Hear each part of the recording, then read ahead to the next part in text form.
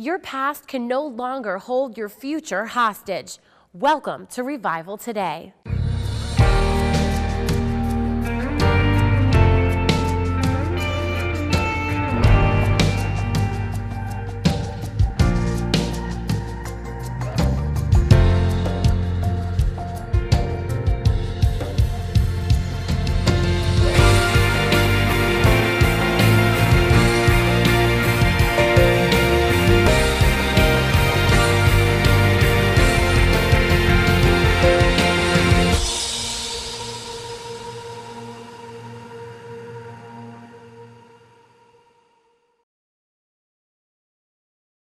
What's up? This is Jonathan Shuttlesworth, and I want to welcome you to what is one of the greatest privileges of my life, the ability to sit here and broadcast to America, Africa, the United Kingdom.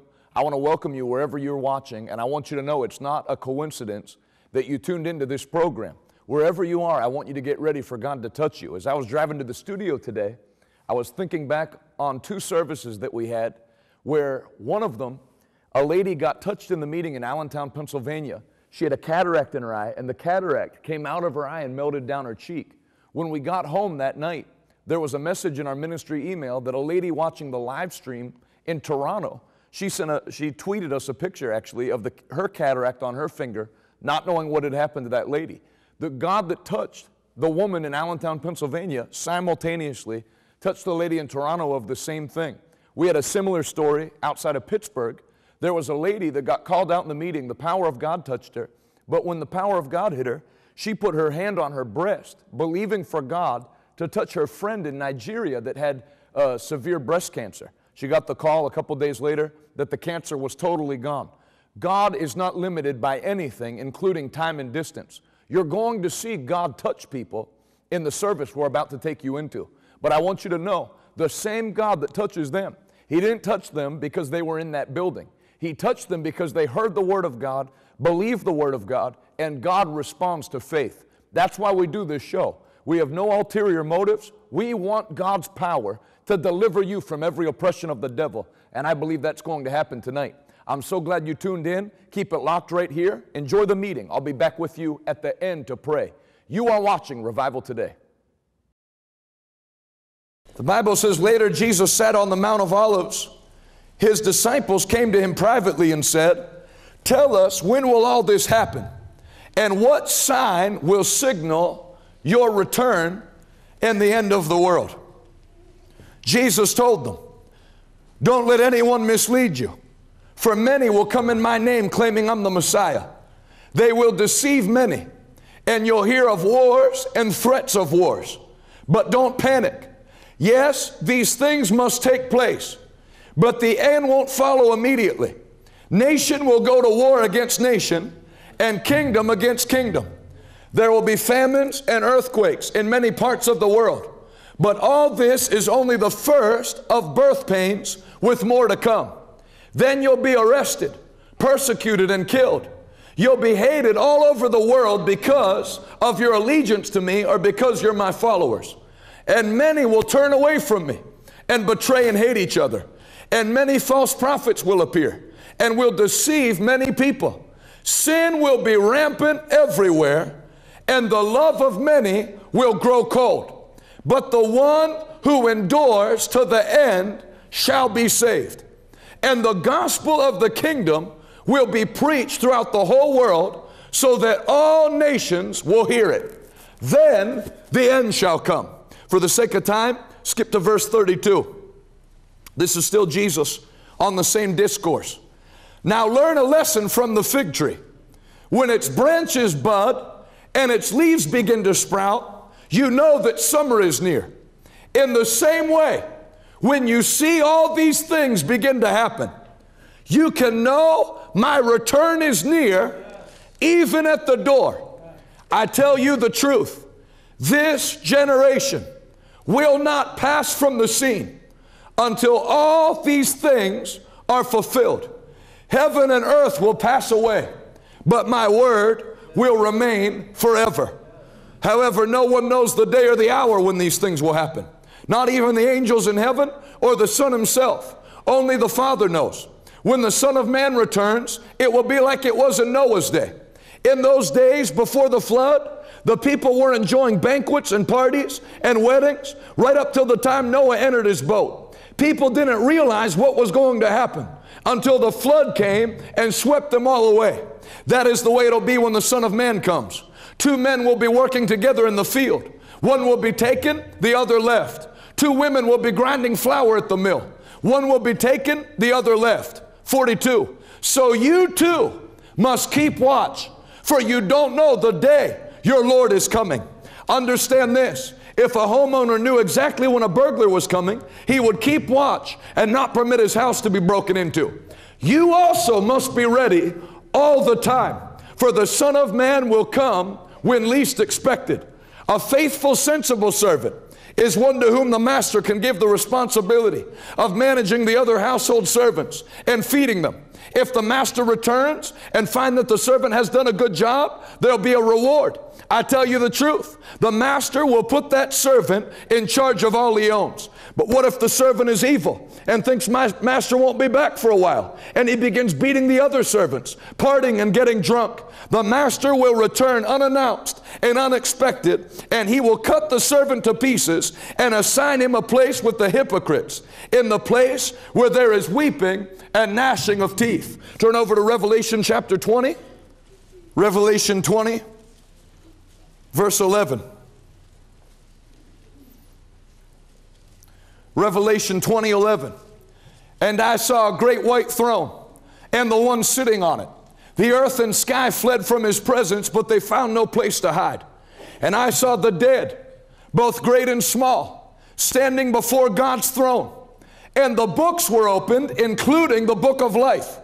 And the dead were judged according to what they had done, as recorded in the books.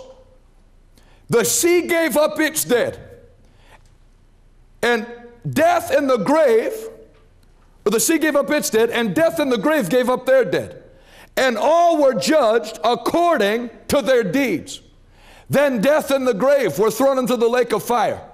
This lake of fire is the second death. And anyone whose name was not found recorded in the book of life was thrown into the lake of fire.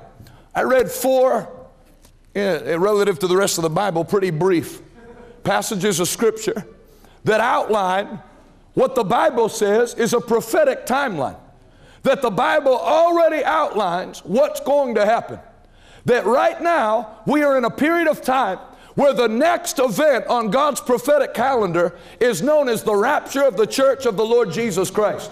If you Google that event, you'll find that a lot of religious people will say something like, that's something that was invented in the 1800s. Saying that the rapture was invented in the 1800s is like saying speaking in tongues was invented by Pentecostals in 1900.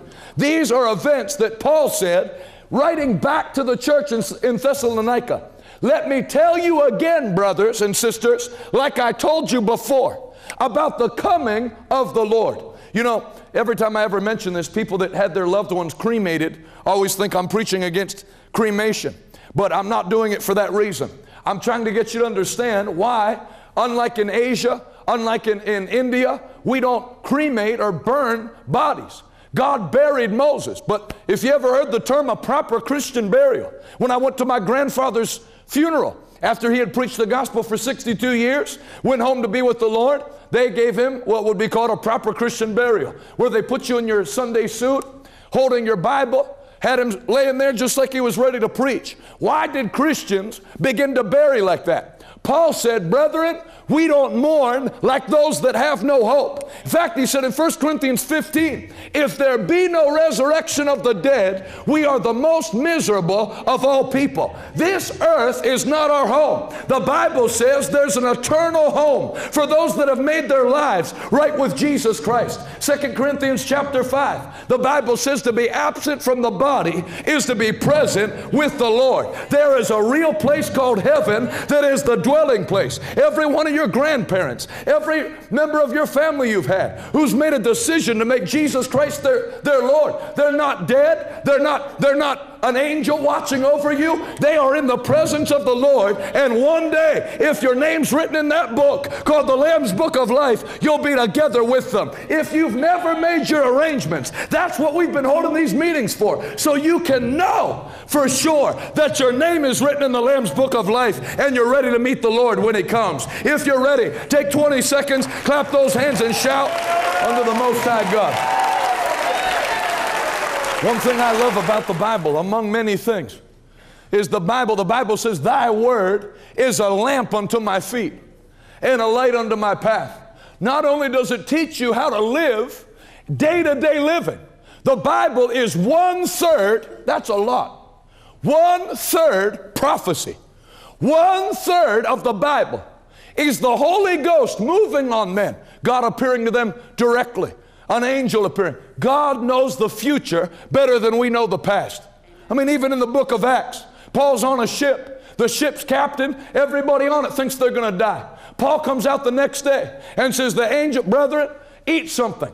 Don't be afraid, for the angel of the Lord has appeared to me and told me, this ship is not, though the ship's going to be lost, God, for your sake being with me, He's going to spare every one of your lives. God knows the future. And when you spend time with God and spend time in His Word is a lamp under your feet. If you notice, one of the things that our culture has right now, nobody knows what's going on. As they've rejected the Bible, you just turn on one news show after another. What's the economy going to do? What's the world going to do? What's going to happen with ISIS? What's happening right now? It's all speculation. But the Bible doesn't speculate about the future. The Bible tells you with a surety what's going to happen.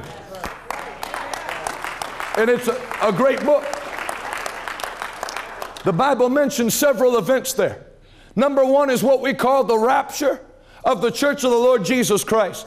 What's referred to specifically in the Bible as the great catching away. That the next thing that's to happen, Paul said, there will be a trumpet sound from heaven and a call of God. The dead in Christ shall rise. That's why they bury Christians like that, ready to meet the Lord. And then, in the twinkling of an eye, we that are alive and remain. So I want you to notice, the Bible doesn't say there's going to be a collapse of the world and then the rapture. The Bible, in fact, Jesus said, in that day, it'll be like it was in the days of Noah. Men will be farming and building, buying and selling. So there isn't going to be some great collapse ahead of time to signal these things. He said, we that are alive and remain, which means there'll be people that are alive. Jesus went on to say it. He said, 2 will be at work at the mill. Back then it was flour mill. Here it would be steel mill. Whatever, gas field. Wherever you're watching on TV, whatever you do. The Bible says there'll be a separation at that point, where those that have made things right with God, one will be taken and the other will be left. 2 women will be together, one taken, one left. A man sleeping, a married couple, one taken, one left. You know they're married, or they both would have been left if they're sleeping in the same bed. Jesus said that day will come like a thief. There's not going to be some great prophetic in the sky warning. You have to study the Word of God and be ready. I preached on it last night, trying to preach on something else. It's like no matter what I start on, I keep going back to this because the Bible says, brethren, the coming of the Lord is sooner now than when you first believed. One difference you notice about the modern church compared, and I don't mean the ancient church, I'm talking when my grandfather preached, when Pastor Getchell's father preached. This was not a side issue. This is one of the 4 foundational truths of almost every church that sprang up in the late 1800s on. The imminent return of the Lord Jesus Christ. Not a side issue. So the Bible talks about the rapture, the next prophetic event, where there will be a catching away of about 500 million people that are saved, filled with the Holy Ghost, living free from sin, keeping their garments white. The Bible says they'll be caught up off the earth. The dead in Christ will rise. Then we that are alive and remain will be caught up together with them to meet the Lord in the air. Then there shall we ever be. Can you say amen?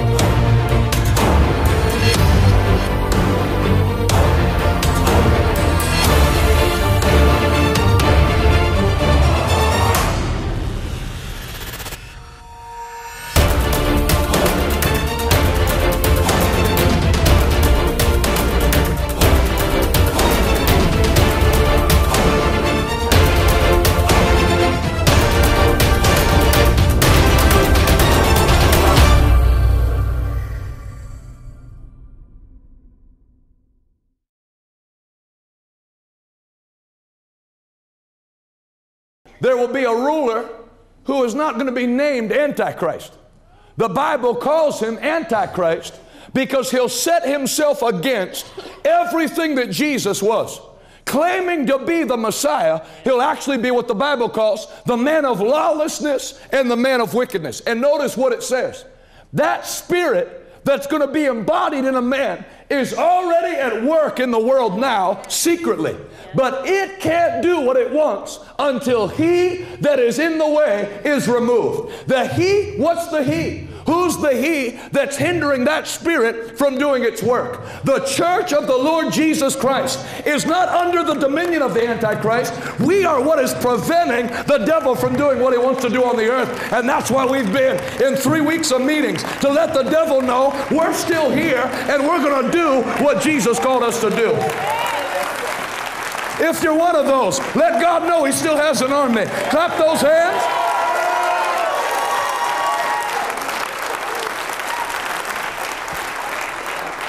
Can you say amen? Amen? So you have the rapture. The rapture is Jesus coming for the church. Then, after we're caught up, the Bible talks about a one world ruler called Antichrist, that there'll be a one world government, the United Nations. All these things. You have to understand, after the rapture, it's not like the Antichrist is going to, the world's going to say, listen, give us 20 years to get everything set up, and then we can get this thing going. The structure is in place now for all of these things that the Bible talked about to just be ready when the rapture happens. So the United Nations, you never had anything like that in world history, where there's already a council that meets in New York to decide world policy. It's the forerunner for it. After the church leaves, you're going to have a man rise to power who's going to rule over all the world. The Bible says he'll be given dominion over everyone on this earth. His rule will last 7 years. That culminates in a battle called Armageddon, which I'll get into. And at that battle of Armageddon is when you have what's called the second coming of Jesus Christ.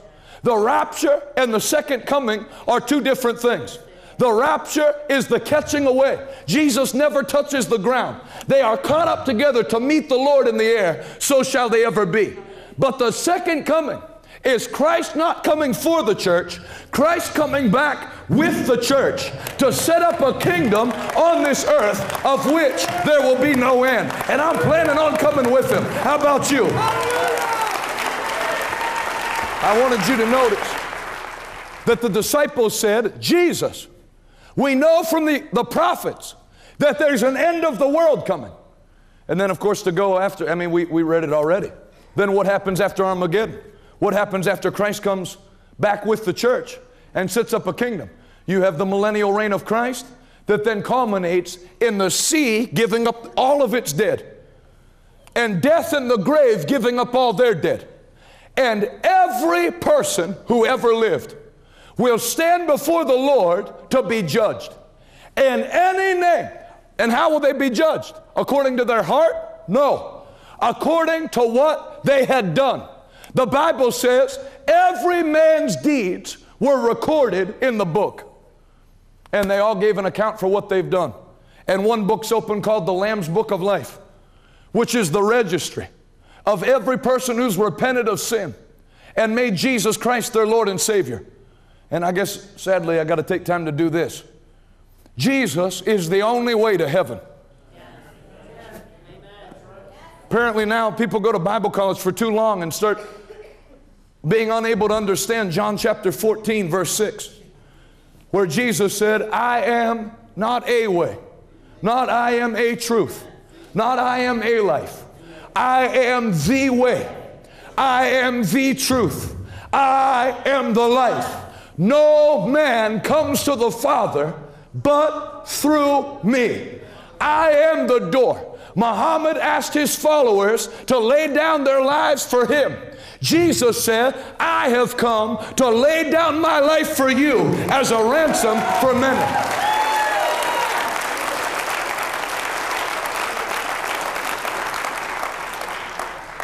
Jesus said, I know these things are hard for you to understand, so I'm going to give you a sign. I will have this temple torn down, but my Father will give me power to raise it back up again. A rumor started that he was plotting to destroy the temple in Jerusalem, but he was talking about the temple of his body. And like my science teacher said when I was in high school, well, you have to understand, I don't believe the Bible. Along with evolution, this falls into that as well. The resurrection of Jesus Christ is not Bible history. The resurrection of Jesus Christ is world history. And the Bible says on the third day, after he died, Jesus said, anybody can claim to be the Messiah. Jesus said, before I come back, many will rise up and say I'm the Messiah. But I'm going to give you a proof that no one else can give. 3 days after I lay this temple down, my Father will give me power to raise it back up again. On the third day. Now, the religious leaders, demonically inspired, knew that Jesus said he was going to rise from the dead. So what did they do? They didn't just bury him. They put him in a tomb and sealed it with a giant rock. Then they commissioned a battalion. Not one, not two Pinkerton security guards. A battalion of Roman soldiers who anytime they were under orders to guard anything, if you failed to guard it, you paid with your life. You don't have one guy. You talk about the power of prophecy, that the devil knew what was getting ready to happen, and so you have 20-some people guarding a dead body. What are you guys guarding that for? We're going to make sure he doesn't move. You should already know you have somebody special on your hands at that point. And so there they are outside of the tomb. But the Bible says, an angel of the Lord appeared. All 20 of them fell and scattered. And the angel rolled the stone aside. So the women come, arguing amongst themselves, getting ready to anoint his body according to Jewish burial customs. Who are we going to get to roll the stone away? When they get to the tomb, they find the stone has already been rolled away. Just then a man, who she thought was the gardener, said, who are you looking for? Whom seek ye? Jesus of Nazareth, she said. They have taken away my Lord. But that man that she thought was the gardener was an angel of the Lord. And he made one of the best proclamations that have ever been made. Why seek ye the living among the dead? For the Jesus that you're looking for is not dead. He is alive and he lives forevermore. Now go tell everybody. Jonathan Shuttlesworth back live with you. And if you're still watching till this point, I trust God got a hold of your heart.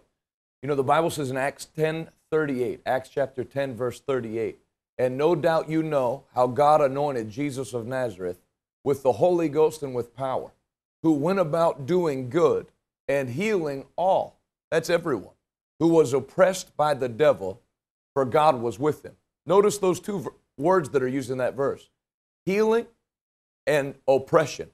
Every sickness and disease is covered in healing, and all demonic oppression, drug addiction, depression, anything that's tormenting your life like that, the Bible says Jesus healed every one of those things, that they don't come from God, they came from the devil. Everyone that's watching, I mean, I'm amazed at how many heroin addicts watch our program and have written into us these last 2 years. Prescription pill addicts, it's running rampant through this country. But the same Jesus that delivered from oppressions then, he'll set you free tonight. And I believe that's why God kept you watching to this point. I want you right in your room. We're not going to keep you in prayer. We're going to pray right now and the power of God's going to break that bondage over your life. Go ahead and lift your hands and close your eyes. And as I pray, the presence of God's going to come in your room, and the Lord's going to set you free from those afflictions. Father, every person that you've drawn their eyes to this TV set, I thank you that you drew them so that you could set them free. As they've believed the word of God they've heard preached, I thank you that now your power is going to touch them and make them free.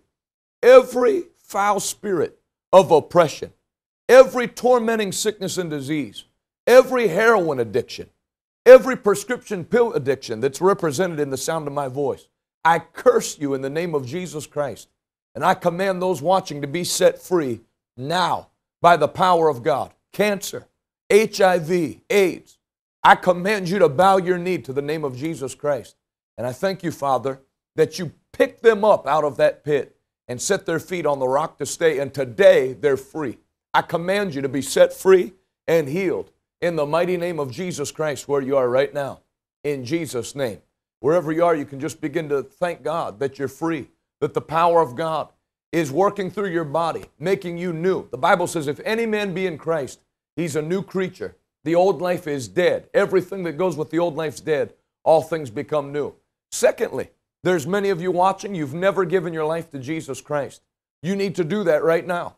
The most important thing in all the world is to know that you're right with God, that you're headed to heaven and not hell. So I'm going to lead you in this prayer. This one I want you to say out loud with me, and God's going to rewrite your story right now. Say this: Dear Heavenly Father, I'm sorry for my sins. Thank you for forgiving me. Thank you for restoring me. I believe in my heart you raised Jesus from the dead.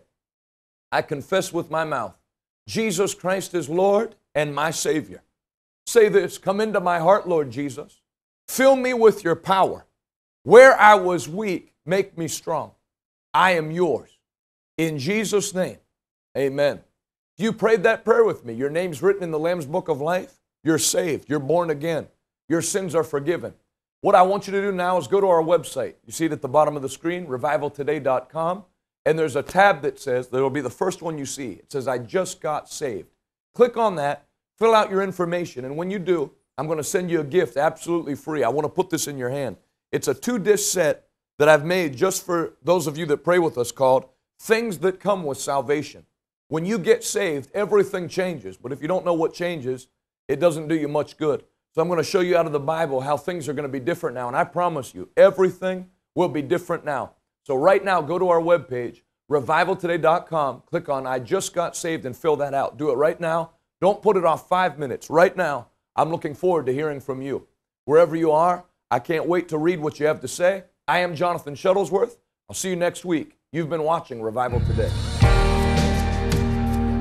We want to keep in touch with you and sow into your life by giving you a completely free gift. You don't even have to pay shipping. Just go to our website, revivaltoday.com. And remember, God loves you and we love you.